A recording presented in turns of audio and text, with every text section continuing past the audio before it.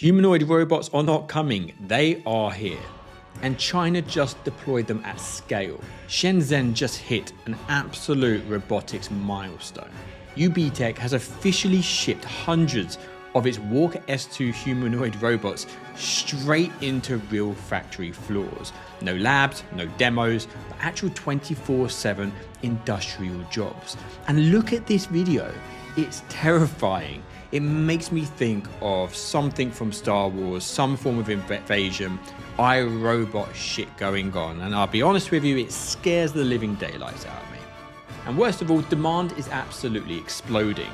Orders have already passed around $113 million, and that is just for this year alone. Right now, automakers are the ones that are leading the charge, with BYD putting in a massive order, Volkswagen, Dongfeng, and Foxconn. They all want the robots that can lift, walk, and basically work non-stop. And here is the real cheat code. The Walker S2 can change its own battery on its own with no human intervention. That's just madness. And Ubtech have now said that these humanoids are now around 30% of their total sales, which are up from 10% last year. And they're planning on delivering another 500 units by December.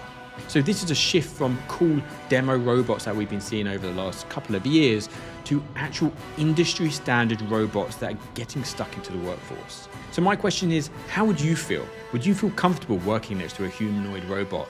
And are you scared of these taking your job? They're cool, but it's terrifying. Let me know your thoughts in the comments.